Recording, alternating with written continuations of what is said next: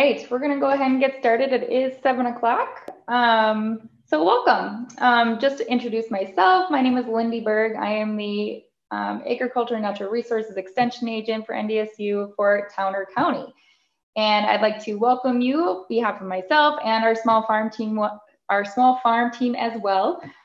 Travis, who you'll meet here a little bit, he's a part of our team and kind of initiated this whole webinar series. So I'm glad to have you guys for the fourth of a 5-part webinar series. Today is Building Your Consumer Relationships for Success. I just have a few housekeeping items. First of all, and like I just mentioned, there is a pre-survey link in the chat. Please go ahead and fill that out. There is a poll as well right now you guys should see, so go ahead and fill that out as well. Just a couple things that the small farm team has been working on. We're a pretty new team with NDSU Extension in the last few years, and we did just finish a new publication, which is called Beginner's Guide to Raising Chickens. So if you know anybody that'd be interested in that, that is out there if you want to look that up. And then for those of you that are interested in writing grants, or if you do write grants, that is something that will be coming up as well, is a beginner's guide to grant writing workshop. So that there should be a save the date coming out in June, and it'll be 2 days this fall. So basically you have that day one, you're gonna have your proposal outline. We'll give you all the resources you need to expand that outline into a full proposal. And then the second day, you will come back with that full proposal, and we'll put you into the role of the reviewer, teach you some strategies for finding funding, providing you with the opportunity to polish that proposal to get ready for submission. So if you're interested in that, just keep an eye out for that. That'll be coming out, like I said, the save the date will come out in June. Questions, if you guys have questions, please put them in the chat and we will get to those. So once again, this is the fourth of 5 webinars that we've gone through. And so we've gone through discussing getting livestock ready for harvest and those finishing strategies, to local meets in the schools and farmers markets, to the retail side of things, and how the importance of communication and those relationships are on the processing side of those things too. One thing in each webinar that I've noticed is how much we emphasize trust, and that's been brought up each week. And so we know how big trust is when we start talking about that consumer relationship. And who we have today on our panel is Annie and Isaac. And of course we have Travis too. He'll introduce himself and we'll get them all introduced. And so I'm excited to have them here today. They both have a lot of experience, and you know, it's really nice to see how different and unique everybody is in their own operation, and how they got started and maintain their repeated customers. So the first, and I will hand it over to Travis here. Thank you, Lindy. I just wanted to give a little bit of a background of kind of where we've been to set the stage, and as we move into kind of our customer relationships there. And so the first webinar that we hosted was on getting livestock ready for harvest, and in fact, how do animals grow, and meeting that logical endpoint of the slaughter times is certainly important, depending on whether you are a beef producer, a swine producer, a sheep producer, or a goat producer. And in fact, then as we talk next week in our poultry and primarily chicken operations, but keeping that open from a poultry standpoint as well. And so that was our first webinar that we hosted, and that is available as well.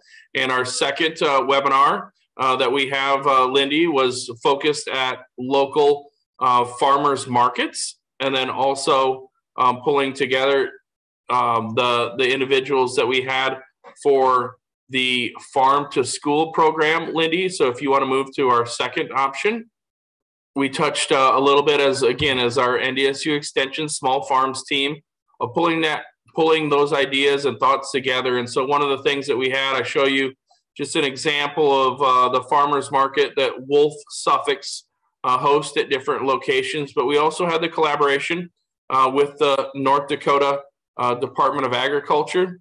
And then we also had our North Dakota group of the farm to school program of just kind of pulling that together as well. And the last one that we did was on retail inventory and management.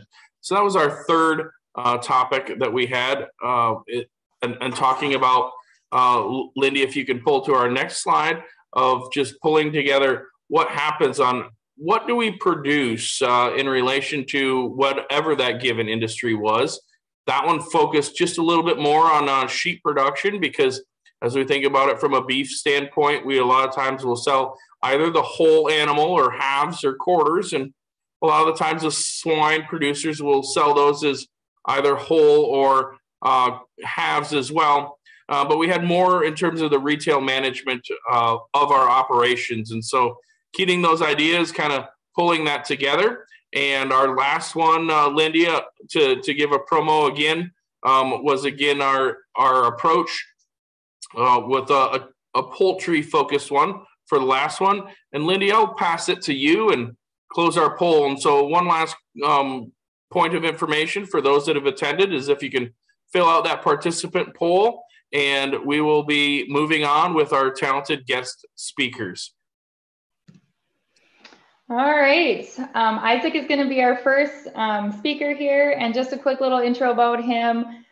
So he's currently a graduate student at NDSU. He's originally from Kansas, and he attended Kansas State University for his undergrad. But he grew up on a beef and sheep ranch where they locally produce high quality beef and lamb. His parents own and operate Brush Creek Cattle Company and Brunkow Family Lamb in Wamego, Kansas since the 1890s. And they direct sell lamb to consumers and contract with Yoder Meat Market in Yoder, Kansas. And so they provide lamb to their storefront. And then Isaac, he's a little hands-off at the moment for some of it since he's attending NDSU, but he does still handle a lot of the research and development side of things surrounding the lamb products and new recipes that contribute, and also contributes to their social media accounts. So he'll give us some updates on that. So I will hand it over to you, Isaac. Thank you. I currently am studying under Travis Hoffman at NDSU, doing some local meats development for my research. But my family owns and operates Brush Creek Cattle Company, like Lindy was saying, in northeastern Kansas. And we have some Hereford Angus and Sim Angus cross cattle. The Brunkow family lamb's a relatively new addition to our family.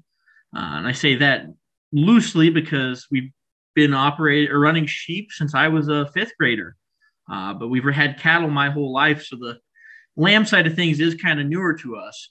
We focus mostly on blackface cross, but we do have some Dorsets, and then my personal favorite, I have a small flock of Southdowns that I got in a grant from the Kansas Sheep Association.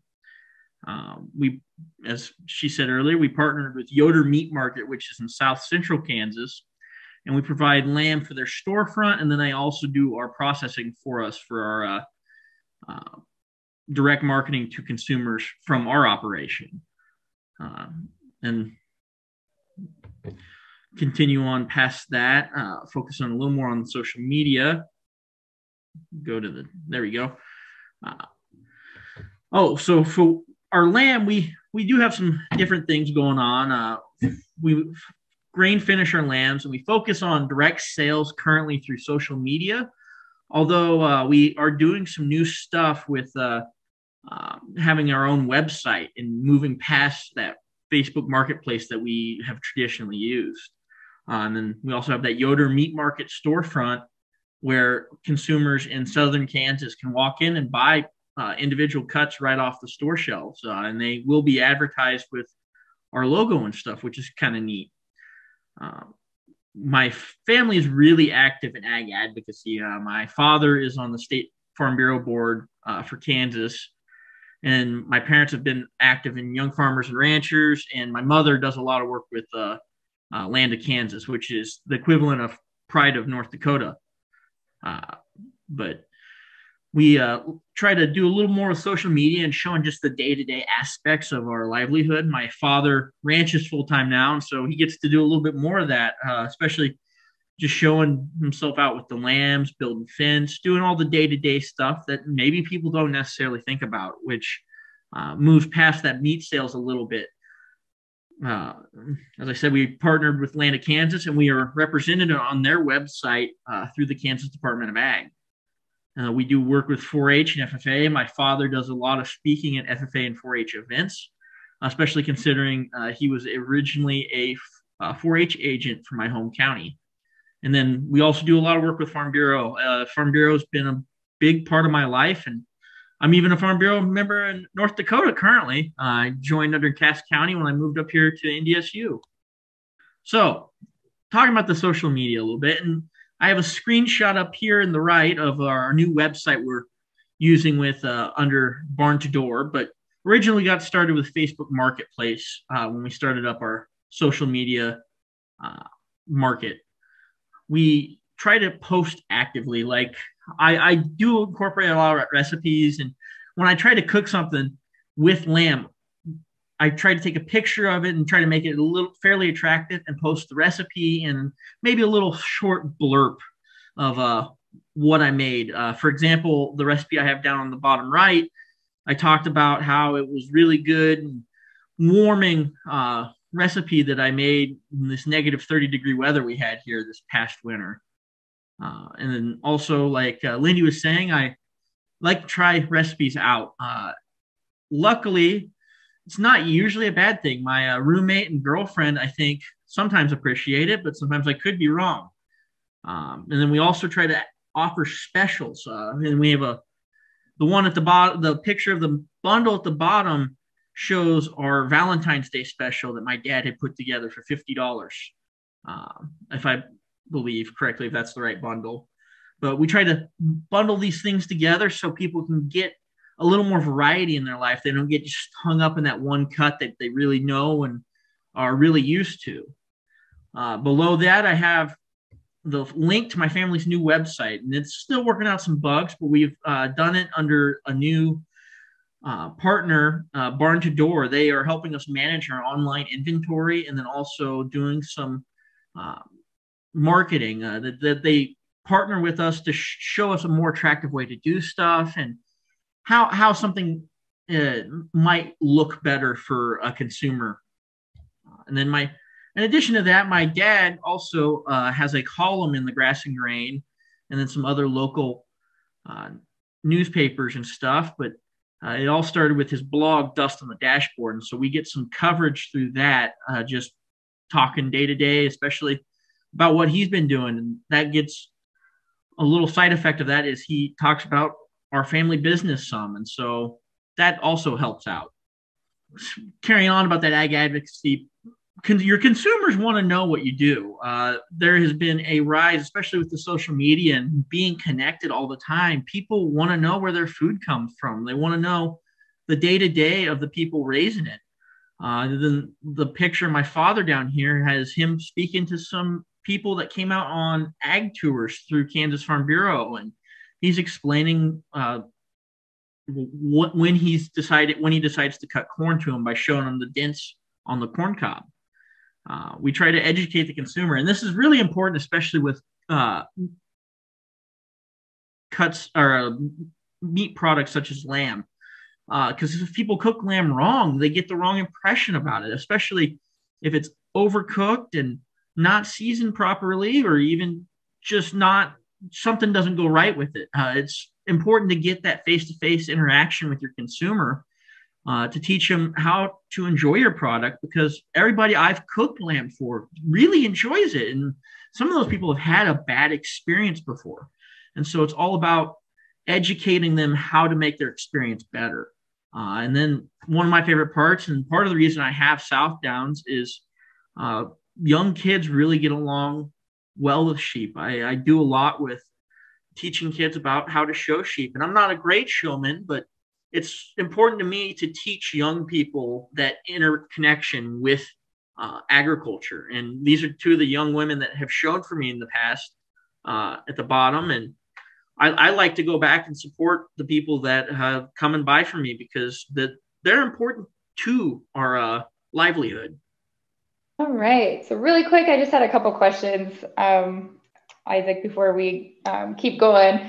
And I like how you mentioned, you're definitely covering a lot of platforms, and it is important for people want to connect with your family even and just get to know who you are. And and your family. But you had mentioned the bad experience too, that some people have had bad experiences. And so how, you kind of touched on a little bit, but how would you kind of recover from that or help people that maybe it wasn't from you, it was from someone else? You know, how do you help people? Sometimes it is just offering them a little 2-pack of lamb chops. That's usually the best entry point from my personal experience to getting people to want to try lamb again, is give them a simple recipe. One I usually use is salt and pepper on a lamb chop and then marinate it overnight with Italian salad dressing. And I've gotten really good results from that because it's such a simple recipe. People don't feel like they're investing a lot of time in it. And it's not that they're changing the makeup or the profile of the lamb that much.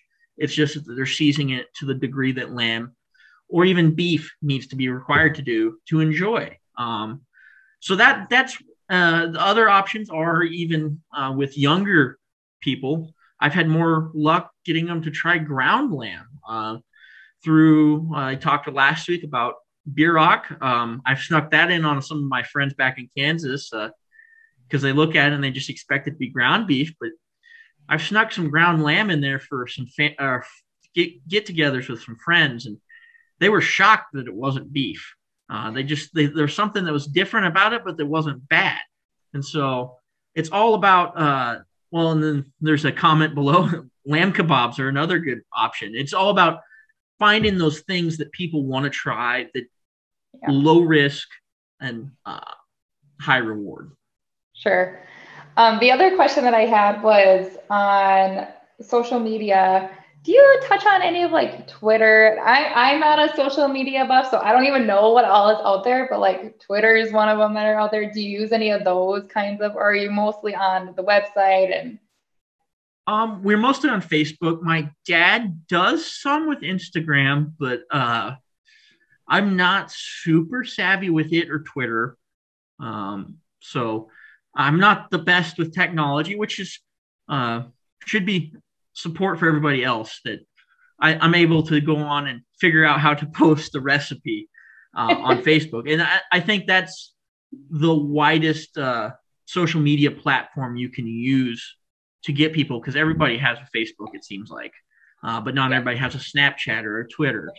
I try to do some stuff on Instagram when I can, but my dad's a little more successful at that than I am, to be honest.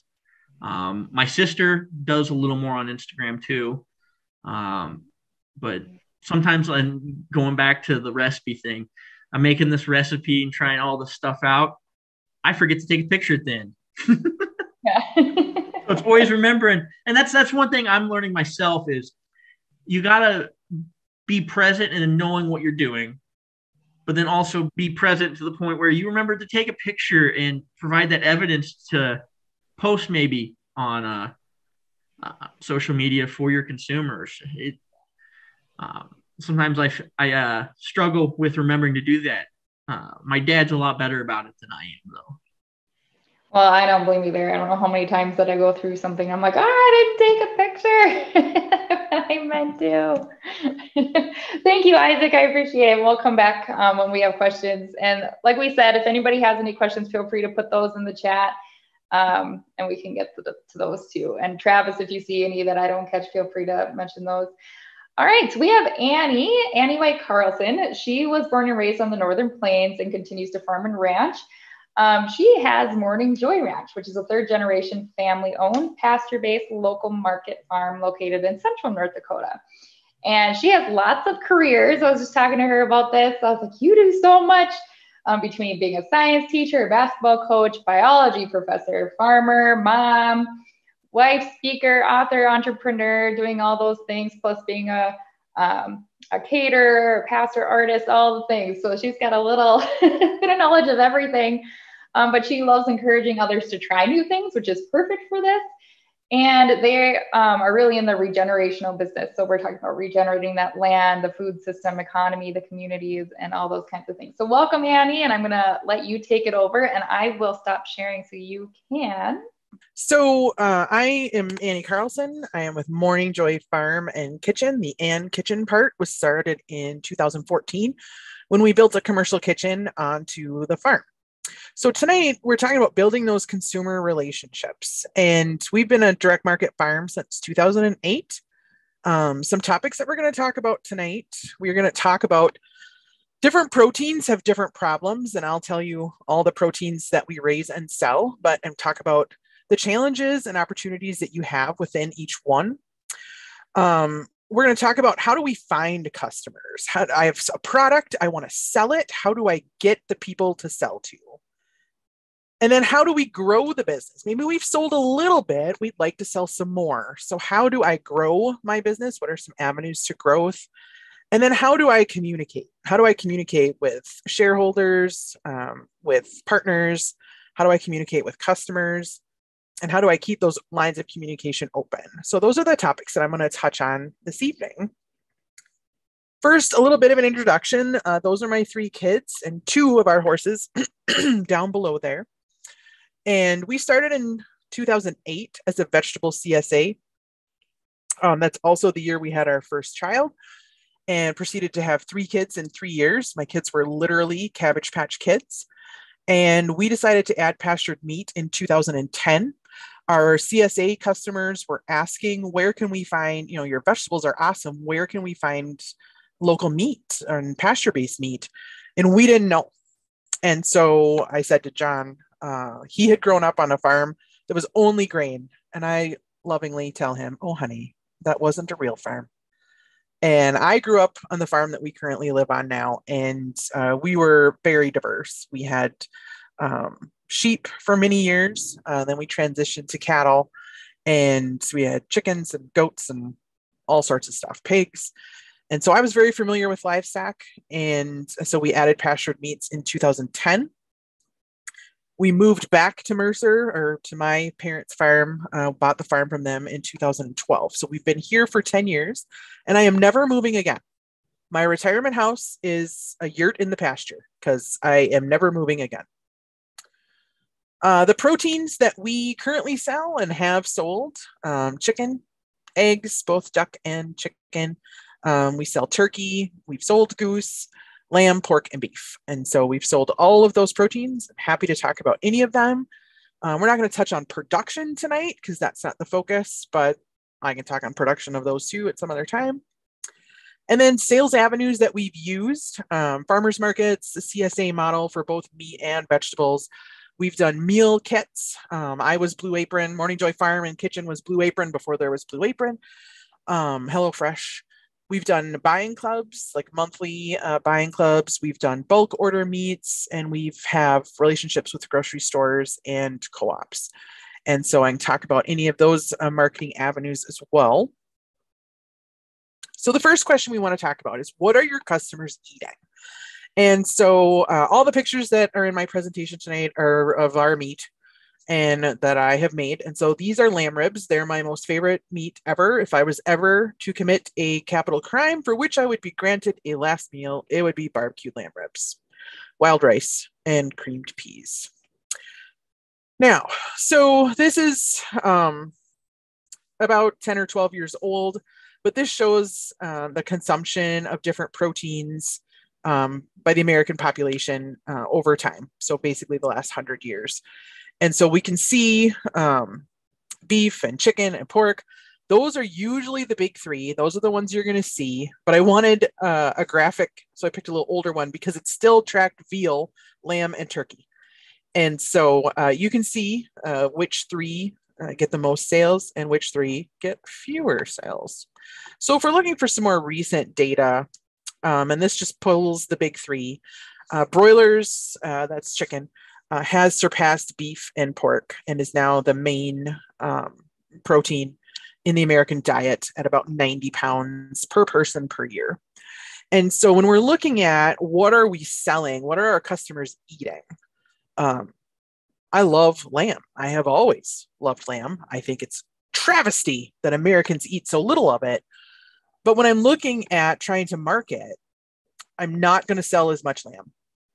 as I am the other proteins. And so when you're looking at a marketing plan, particularly if you have a multi-species operation, where is your best bang for your buck? Where are you going to be most successful at direct marketing? It's probably in these big three.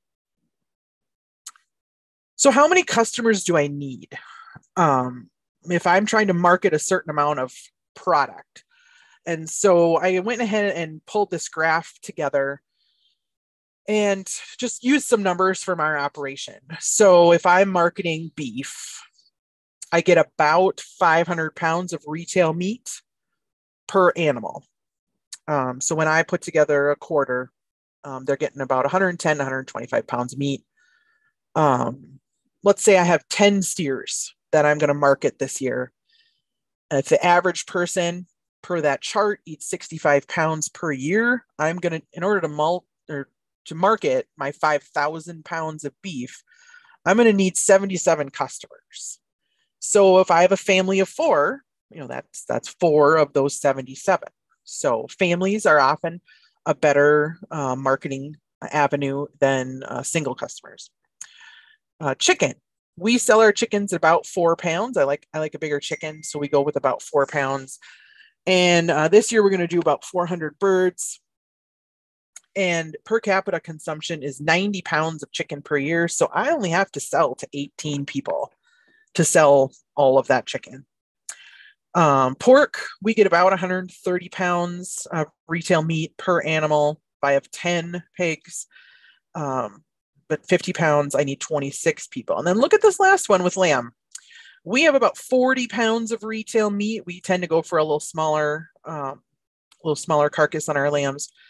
And then if we have 60 wethers that I'm going to try and market this year, and the average American eats less than a pound of lamb per year, I need to find 2,400 customers that will each eat less than a pound of lamb per year. So when you're looking at marketing, how many customers do I need to reach? How many people do I need to have in order to market the products that I'm producing? This gives you a little bit different way of looking at it, rather than, okay, if I've got 10 steers and I can sell them for this much, how much money am I going to make? That's the tempting way to go. That's kind of the easy route, and think about the money that we need to make. But in order to make that money, we have to sell it to people. So how many people are going to be consuming this in order to market in this avenue? And so the old saying is, you don't want to overrun your headlights. So I would not start marketing 70 steers when you've never sold beef before. It's going to take a lot of customers, and you're going to have to build that base very quickly. It's just really hard to do. So how do I find customers? So this picture here is a Reuben pizza. So every night is pizza night, or every night is pizza night. Every Friday night is pizza night in our house. It has been for 15 years. And so we make homemade pizza most of the time. And so this was a Reuben pizza that I had used leftover corned beef that I had corned myself from one of our briskets. And so similar to Isaac, I've been showing this process and talking about, how easy it is to corn a beef. All it takes is time. And then you get leftovers like this Reuben pizza.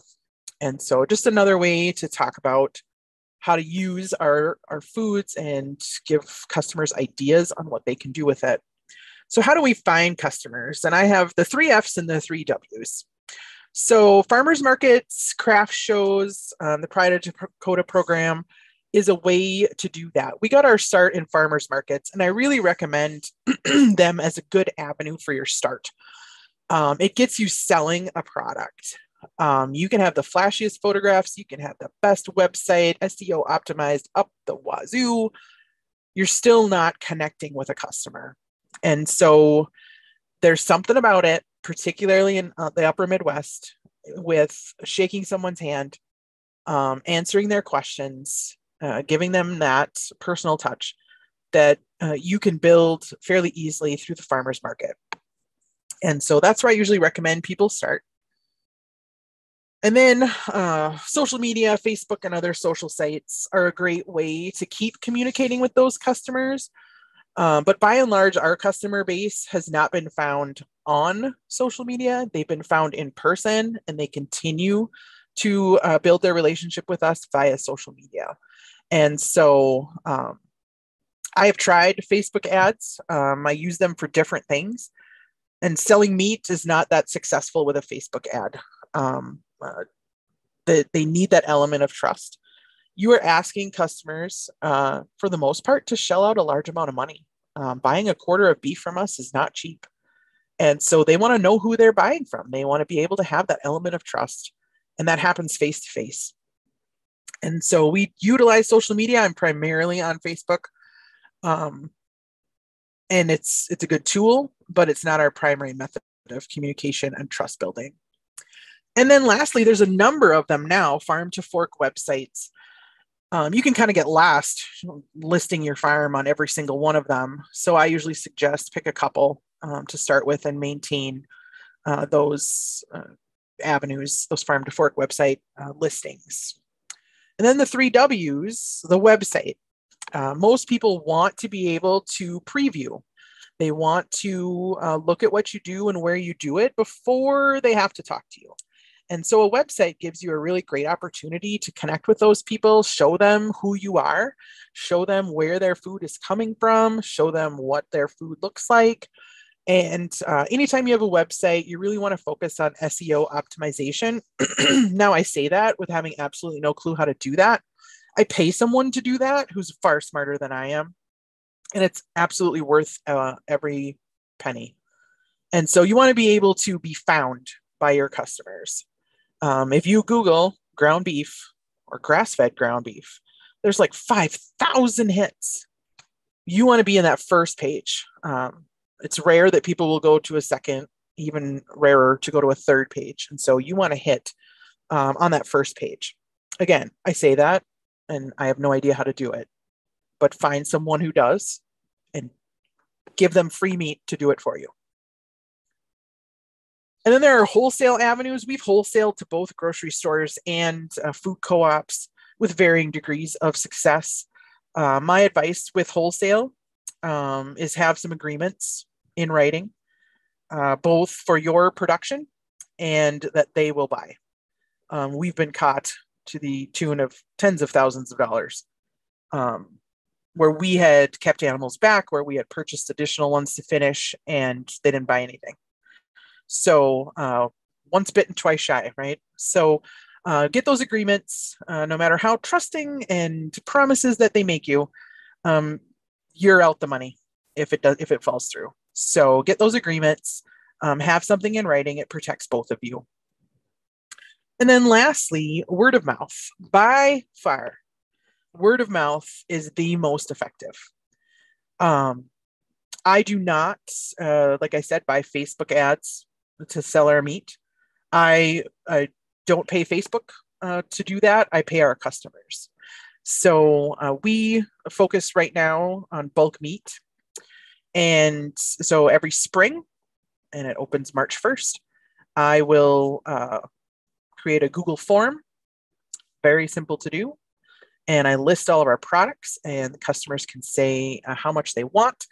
So they can say, and type in 15, and then in whole chickens, they can put in the number 15, or turkeys, 2. And they can select either a half or a whole hog or 2 hogs. And then we do quarters, halves, and wholes of beef. And then lamb, I do a whole, a half, and then I do a lamb sampler. Similar to Isaac, it lets people sample it and see if they like it. It's a lower cost entry, lower risk for them. And so I do a sampler, but just with lamb. And so I do that. And then the last question on that Google form says, how did you hear about us? And they put the name of the person that recommended us to them. And then I send that customer who recommended us a free gift. So just the other day, I put one in the mail. And this year it's a spice mix that I made. Well, actually 2 spice mixes that I made in their commercial kitchen. One for beef and one for lamb, pork, and chicken. And I sent that to this customer and said, thank you for sharing what we do. And we really appreciate it. Wrote a handwritten thank you note and sent it to that customer who had recommended us to not just one, but 2 other people who then ended up ordering. And so word of mouth, I always like to say I pay my customers to advertise for us. I don't pay for advertising. It's by far the best way. And this is an original quote from me, so write it down. Daryl, you can write this down. When making big plans, dreaming about the farm, I do that often. The guiding question needs to be, how many customers can you afford to piss off?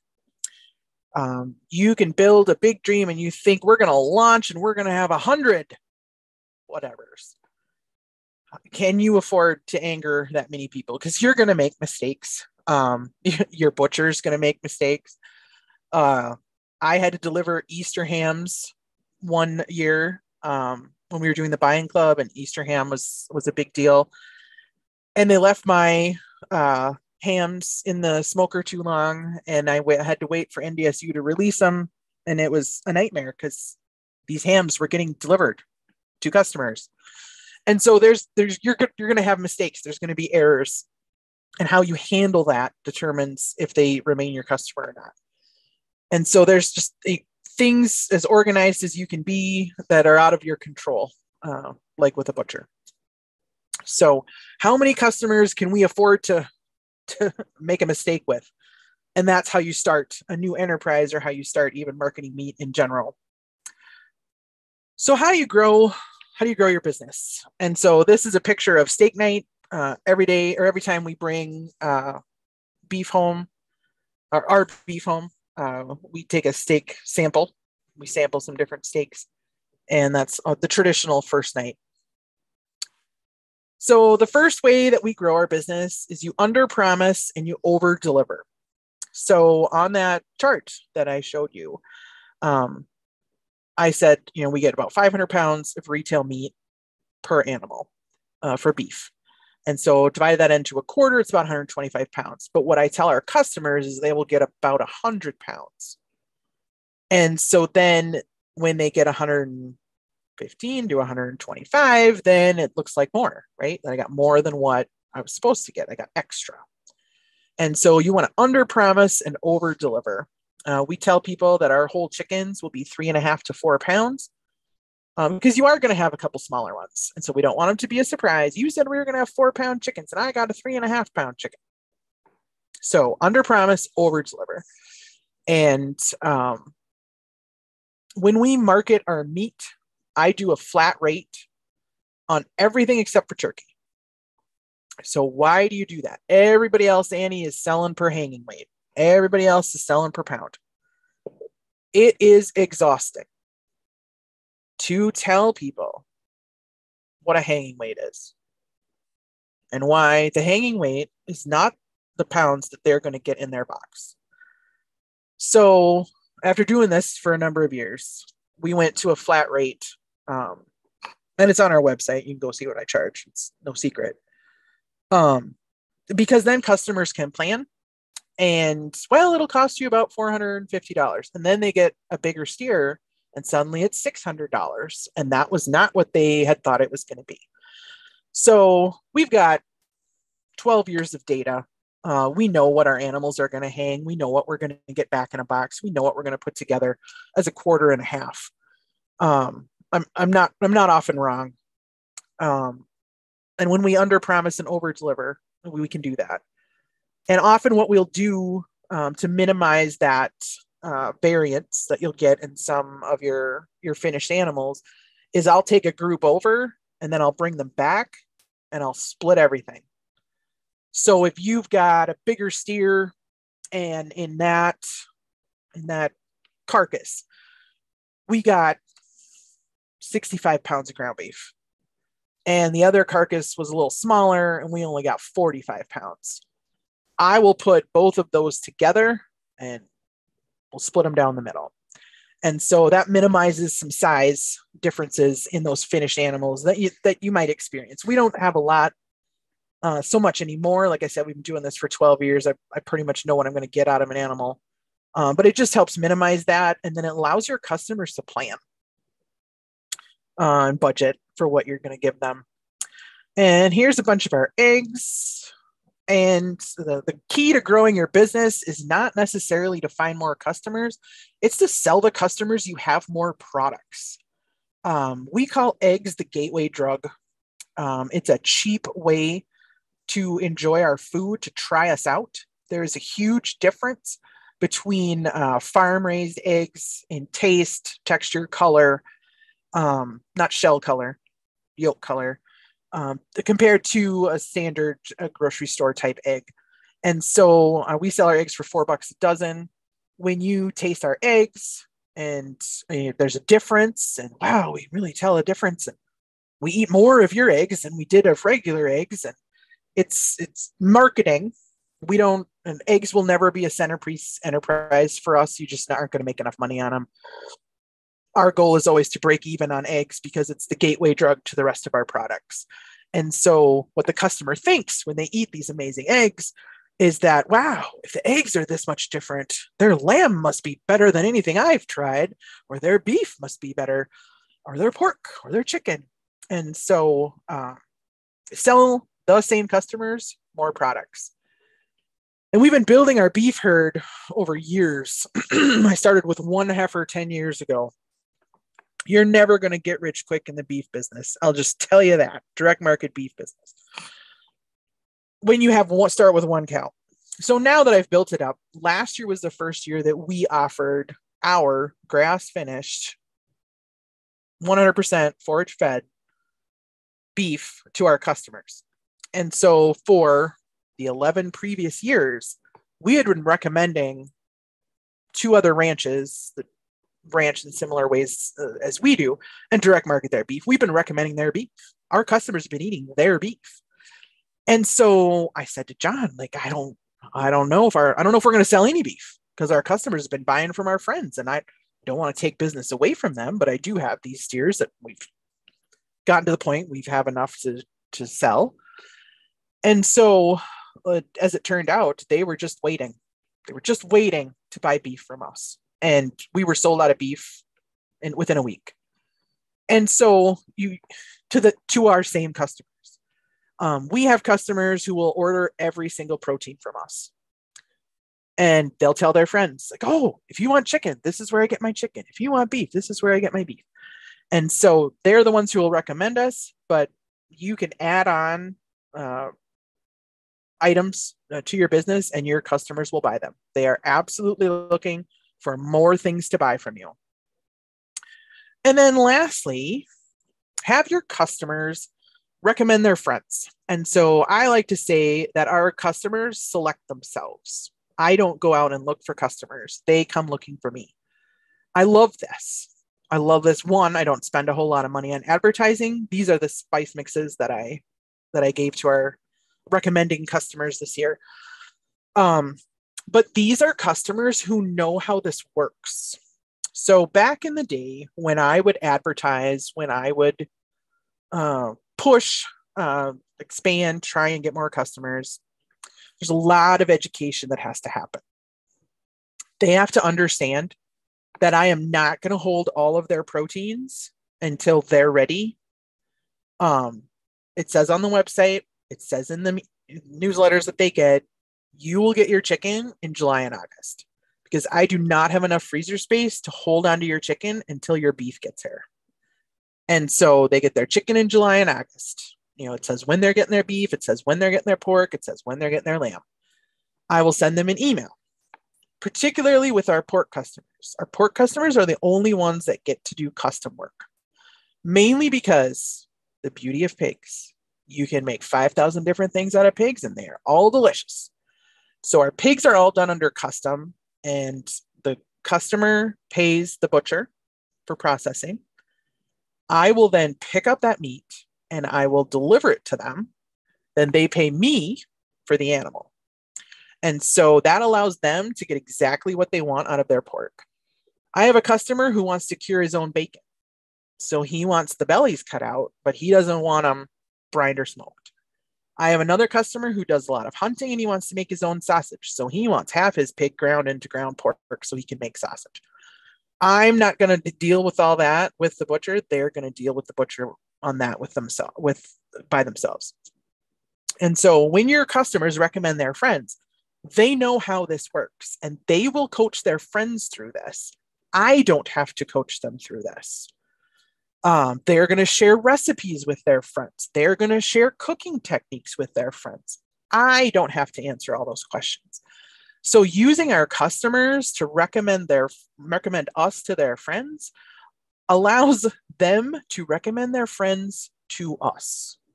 These are people who understand how this is going to work, that they are going to meet me in a parking lot and we are going to exchange meat and money similar to a drug deal. That's how this works. And so I love it. I love that customers recommend us and they teach their friends and their family members how this works. So how do we communicate? What are important things when we're communicating with these beloved customers? The first one is engage. We want to engage with customers. We want to tell them what's going on the farm. And so this is my youngest daughter. She bought a milk cow. So that's her cow Bess. And that is her heifer calf from last spring, Brunhilde. And so if you have kids, use them. They're excellent marketing tools. I know someone who shamelessly uses his granddaughter to sell meat, and it works. Use them. People love to see kids. They love to see kids doing things in agriculture. Tell your story. Engage with your customers.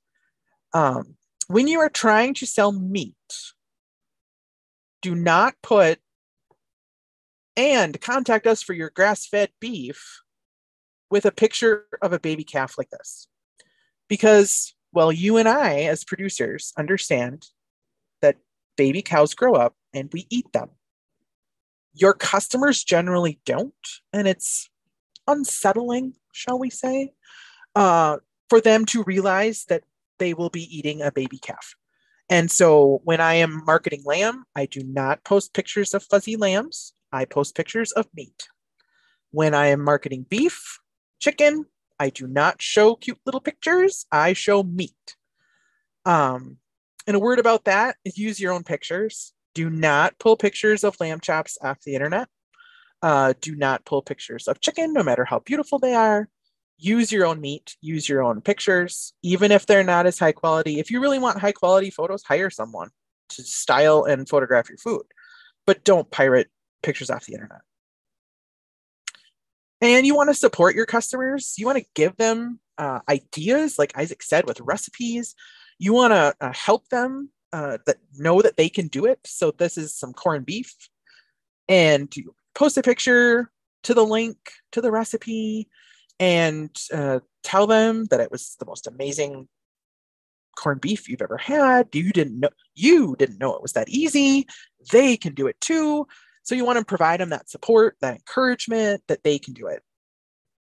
And then lastly, you want to educate. And so you want to tell them what's happening. You want to tell them, answer their questions. A question we often get is, will you still get eggs if you don't have a rooster? Yes, you will. You will still get eggs. And so it's amazing the questions that people will ask, but you may have to slow the eye roll because they don't know. When we were doing the vegetable CSA, this is one of my favorite customers don't know stories. When we were doing the vegetable CSA, I had taken a picture of the potato patch and it was just covered in little purple flowers. And I said, as soon as these flowers kind of dry up and fall off, then that means there's little baby potatoes underneath and we can harvest those and you'll have new potatoes in your share. That'll take a couple weeks. And so a customer emailed me back and she said, Annie, I didn't know potatoes had a plant part. And my first thought was, oh, for dumb. But if you think about it, where would a consumer have ever seen a potato plant? They don't sell them in the grocery store. It's not like carrots or beets that are sometimes sold with the tops on. They would have never seen that. And so they will have what may appear to you and I who are in the business to be a dumb question. No, you don't need a rooster to get eggs. They don't know that. And so it's a question and they want to have some understanding. So you want to educate them. invite them out to the farm if they want to come see, if they want to walk the pastures, if they want to do whatever, bring them out to the farm. So a few words about pricing. Like I said, our stuff's on the website. You can look at it if you want. A lot of times we want to sell a lot, so we'll mark it down. And my word of caution about that is that if they came to you because of a low price, they will leave you because of a lower price. And so to really build those customer relationships, you don't want to be the cheapest out there, because then your customers are loyal to a price. They are not loyal to a producer. And secondly, we want to price fairly. And what I mean by fairly is I want to price my product so it's fair to both me and the customer. Particularly among like grass-based pastured meats, people want to throw a premium on it. Well, it's special. Well, what does it cost you to produce it? They can't tell me. They don't know.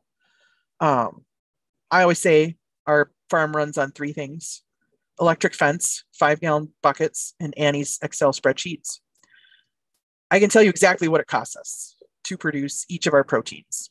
And so we price that fairly for our customers because we want to keep them coming back. We want to be their protein supplier. Many of our customers are families. They don't have a ton of disposable income. So we want to be respectful of that. We want to honor the commitment that they're making with their pocketbook to support our small farm. And in doing that, we want to give them a fair price. But also, I need a fair price or I can't keep doing this. I can't keep feeding them. And so make sure you know your prices, know where you're at, because you need to be getting a fair price, and so does your customer. And when it comes to customers, listen to them, but you don't have to do everything they tell you, nor should you. A success story with listening to customers. So our grass-fed beef customers said, God, we just love the ground beef, but we wish there was more. Like, are you going to have like just some ground beef bundles available so we can add more ground beef to what we've already bought? And at the time, I didn't have any burger available. And so I said to John, like, I think we need to provide some grass-fed beef bundles, because I think just ground beef, like 10, 25, 50-pound bundles where people can add more ground beef. And so that's what we're offering this summer. And then with that, I'll put together a little recipe booklet, Annie's top 10 ground beef recipes. And so people can try new things or revisit an old favorite. So that's a success story of doing what our customers have told us to do. Like, we want ground beef bundles. And then I had another customer who said, you guys should raise pheasant. Lots of people would buy pheasant. You should raise pheasant. Well, we raised a ton of chickens. It's the same equipment, basically, to raise pheasants. Like, we could do it. So I said, well, how many would you buy? Oh, I'd buy 6. You, who thinks I should do this, would only buy 6. Then I'm not going to do it. So listen to your customers, but don't do everything they tell you. And then there's going to come a time where you're going to need to raise prices. And my advice there is do it once and put it high enough that you can leave your prices there for a while. So what have we found this past year? Feed prices are up. Well, I have two classes of protein, poultry and pork, that require grain. And the price went up this year. And it went up on both of them. And we explain that to our customers. This is why. Because feed prices have increased such and such percent. We have had to increase our prices. I had to increase the price on our beef because our processor went to all shrink wrap. And that jumped the price per pound for processing. So customers are generally pretty accepting when you tell them why, and then you leave it there for a while. Like eggs, for example. We've been at $4 for eggs for 8 years. Shortly after we moved here, we went to $4. We've never changed. So it doesn't matter If eggs in the store are 99 cents, eggs in the store are $5.99. We're still $4, and we will remain $4 until we can't. So customers are generally, like I said, pretty forgiving when you explain it to them, and then you leave it there for a while, as long as you can. We have never raised the price on lamb, ever. It's always been the same. We're still making plenty of money on lamb, so it stayed. I don't need any more money. Other lamb producers in the state, I know, are charging more, and I'm assuming they're getting it, but we've remained the same. And lastly, thank you for listening. My name is Annie Carlson. Our website is morningjoyfarm.com. That's our logo there. We have a big sign out on our road that has this logo, Morning Joy Farm and Kitchen, so people know where we're at, because Google is sketchy. Sometimes it gets you here, and sometimes it gets you 4 miles down the road. So I'm going to end sharing my screen. All right. Well, thank you, Annie, very much. You hit a lot welcome. of things in your presentation, and a lot of good points too.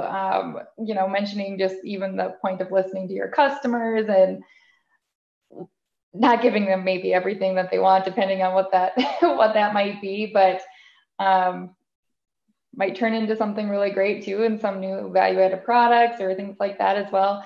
The other thing I wanted to comment on was that you list the prices on your website. And I say that because I'm like, how many times that if the price is not easily accessible and you have to contact the person, if they don't have that relationship, does that turn them away a little bit? Like sometimes like, oh, well, I wish I could just see the price, but now I have to message them for a price list. They're not going to do it. I'm even shopping for something just today, and like one website was like, contact us for price, and I was like, hard pass. I don't have this kind of time. So, and then we always put on our website when these animals are going to be processed, when they're going to be available, so people can go back and reference that information.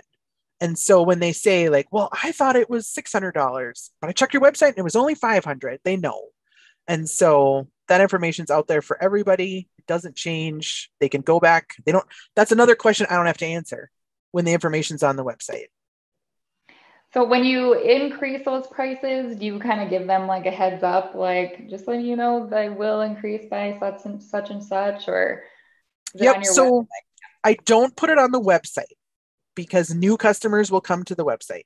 When I explain the price increases is when I email our existing customers.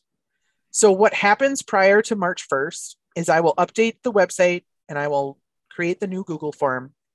And then February 27th or 28th, I will send an email to all of our previous year's customers. And for the first week, they get exclusive access to that Google form. And so my returning customers get the first chance to order pork, which usually is what sells out the quickest for us.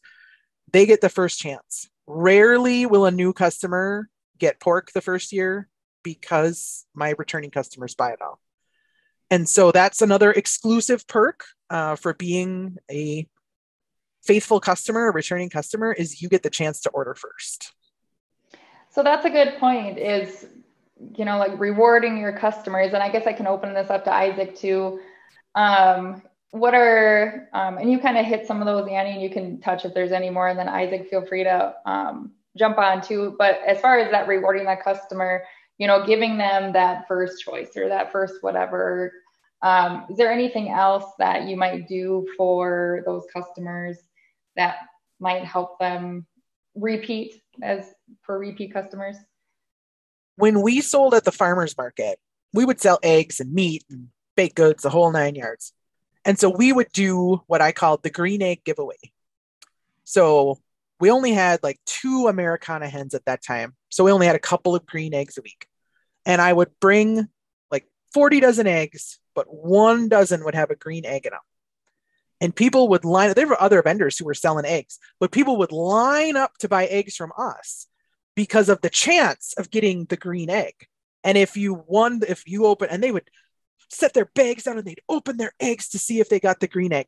And if you got the green egg, you got a free pack of breakfast sausage, which cost us $7. So for $7 a week, I had a line of people buying my eggs. And only one customer got it. I only gave out one package of sausage a week, but everybody wanted a chance for it. And so it's not something you don't have to give that to every customer, but the opportunity, like one of you will, etc. Sure. How about you, Isaac? Anything you'd like to add? Just building off what Annie said with making sure to allow the people that have been loyal to you to come back and buy those products, give them first choice. In our experience, especially before we started selling the whole cuts, we would make sure to save a half or a whole, depending on their buying preference. For the people that have been buying from, and especially for me, I still do some halves and whole carcasses to vets at the vet school back at K-State. But I know who's going to buy, and I make sure to allot myself the product that they're going to want. I have a coworker that I worked with for a long time in undergrad. He always wants a half, and it's all ground. And so I make sure to keep that in my mind because he's been loyal and he buys every single year. So rewarding that consistency is always a good idea. Yeah, those are, and just I just love hearing about like the unique ideas that people think of, and just rewarding those people because it really does bring them back, and it makes them feel special too. Like, oh, they kept this for me, and you're thinking about me.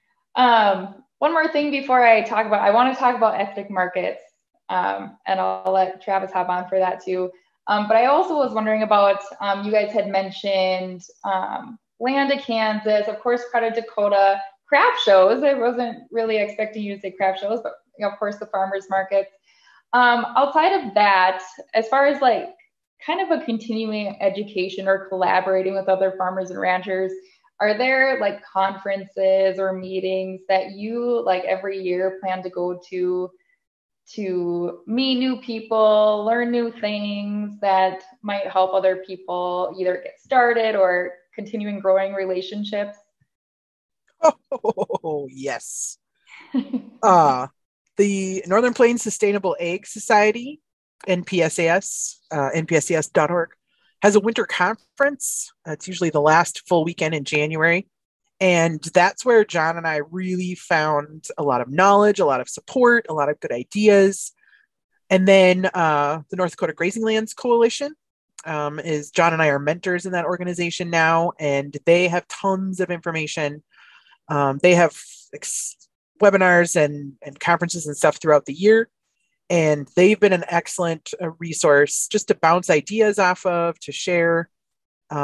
A lot of them are beef producers. And so when they have customers who say, "Go, where can I get some good chickens?" John and Annie. And so they will recommend customers, to us because we have those other proteins.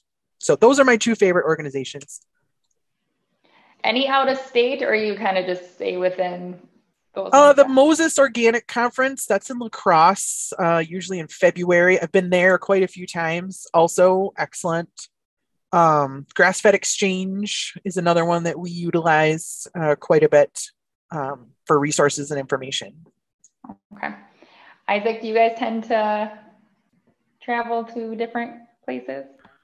Not as much. A lot of our stuff is done through my family, like I said, is very active in Kansas Farm Bureau. So we do a lot with in the past, and my father's on the committee for the Young Farmers and Ranchers, the state conference. And so we do a lot with that. And then, like I said, we're big into Land of Kansas at this point, do a lot of work with them. We don't quite have the presence that Annie has in a lot of those organizations, for sure.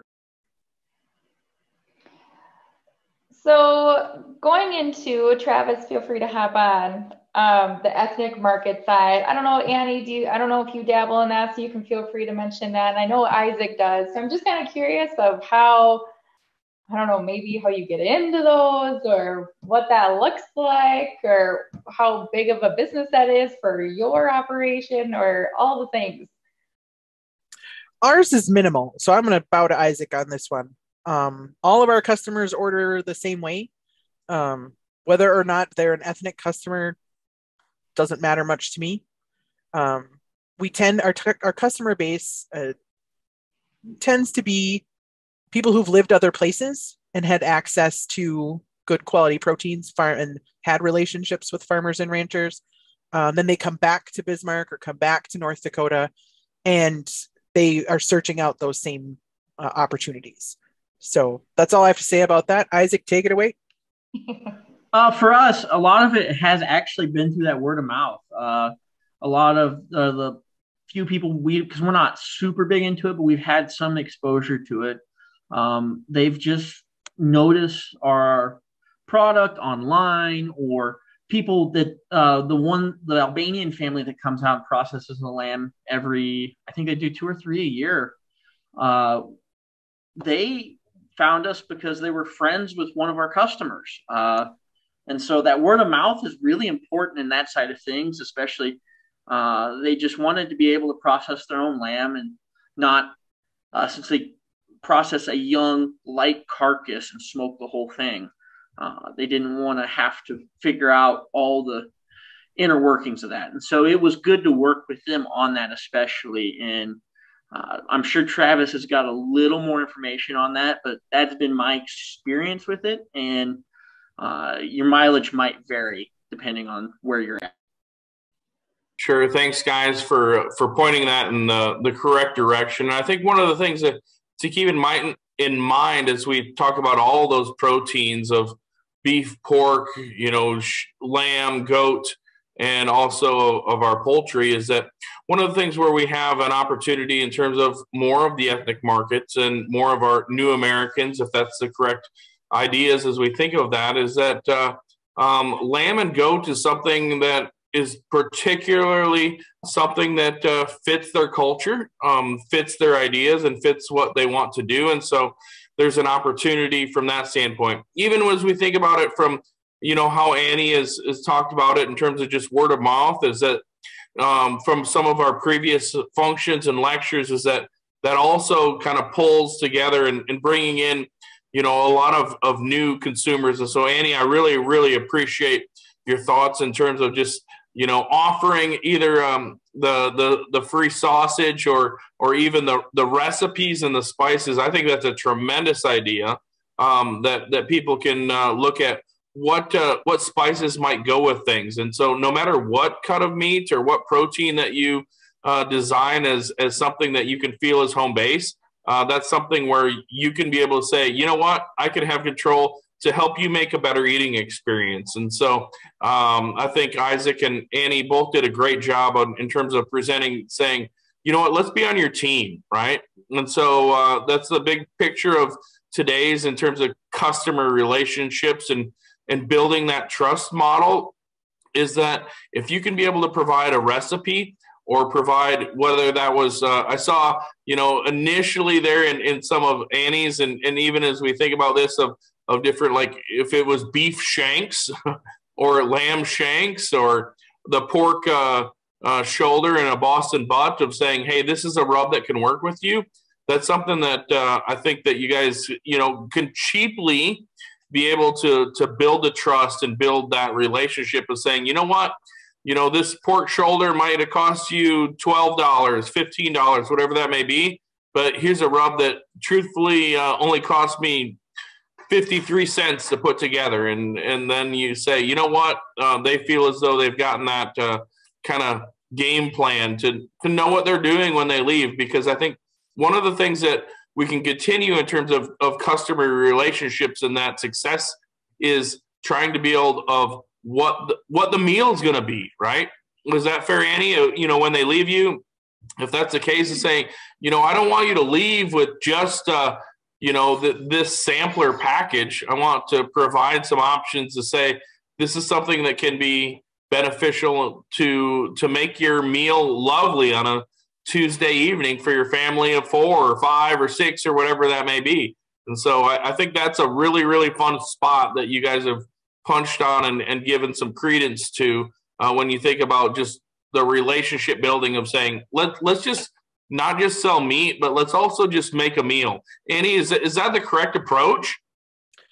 Yeah, and most people can figure out what to do with ground beef. And sometimes we just get stuck in a rut. So offering them, like me putting together this Annie's top 10 recipes, and then those harder cuts of meat, like a flank steak or a skirt steak. Well, what do I do with this? Most of them have never ordered it in a restaurant, or they're not sure how to cook it. So I have an amazing steak salad recipe, and it's one I share this time of the year when people are starting to eat more salads, and that steak has been haunting them in their freezer since last fall. Just giving them options, and this is a fun thing, fun recipe to use, particularly with lamb customers. They need a lot of support because it's new, and most people did not grow up like I did, feasting on lamb at every opportunity. Those poor people. Anyway, they need help. What do I do with it? What's the best way to cook it? And so for John's birthday last year, we grilled lamb chops back in November, and I posted about that. And like lamb chops, the original fast food, 3 to 4 minutes on a side, and you're done. My quick question here, as we kind of continue through this and come closer to the end, is my question for both Isaac and Annie is, again, I think the theme, and truthfully some of the research that we have, is that trust is extremely important. And so one of the things, no matter what that is, of depending on the protein, is that it's that knowing where your consumer, knowing who your consumer is, and knowing where that food comes from, right? And so being able to build that trust. And so we see that in relation to just some research of whether that was, people can put label claims on those, but I sincerely believe, and one of the things of why Lindy and I have helped to build some of these small farms extension approaches, is that we have the opportunity to continue to build that trust and to build that relationships. And so that's why this function is so great for us. And so what could you say? I'm going to give this one to Isaac first, and then I'll let Annie follow. But what have you felt that is so important in terms of building that trust of what you've done right, or what you do in your production practices to ensure that they're going to have a quality eating experience? Isaac, the floor is yours. A lot of it has been just providing the recipes and some cooking advice, especially I'm big into smoking meat on the grill and grilling. And so teaching people about how to properly do that, as you witnessed some last semester in the sheep production class I helped with. But even moving past that point, some of the trust and other aspects like that we've built with our operation is supporting local operations. One thing we do is my parents will support a plaque at the local county fair and support a 4-H'er, and I'll do the same. Mine is the Intermediate Showman. Go out and support your local organizations like that, moving past the meat. It's good to get yourself out there and expose yourself to clientele that might not see you otherwise, and especially to tie yourselves into the 4-H and FFA activities, because that's the whole reason I'm in the sheep game, honestly. My family's operation is an overgrown 4-H project. We started out with 2, and now we're sitting around 100. So I think that's a good place to start with, and then especially going back to the meat side of things, developing those meat products, getting to know your customers, like Annie said, and just taking advice and having that open dialogue. Annie, how do we build trust and continue with our customer relationships so that we know that we have repeat customers? Well, anytime that you email the farm and ask a question, I'm the one who answers it. When you call the farm, I'm the one who takes the call or calls you back. I'm the one who posts the recipes. I'm the one who will message you back. I'm the one who will pick up your meat and work with the butcher. I'm the one who selects the animals that are going to be on your plate.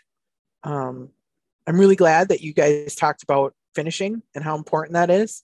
Nothing ruins an eating experience more than bad meat. And customer service is not going to change the quality of meat on the plate. And so you want to pick quality animals, and you want to select for quality animals in your breeding programs. We have culled ruthlessly to maintain our high standards. We could have gotten our flock and herd and all that much bigger, much quicker. But we knew that we were going to have to make some tough decisions at some point, and it was easier to do it when it was smaller. And so don't be afraid to take a hard look at your animals. Keep track of those females. Who are those females that are putting quality carcasses on the rail? Walk in and look at your carcasses. Ask your butcher to come in. Ask your butcher for his opinion, because mine will give it to me. And he's blunt. And so make sure you're getting a quality product and then put your face on it.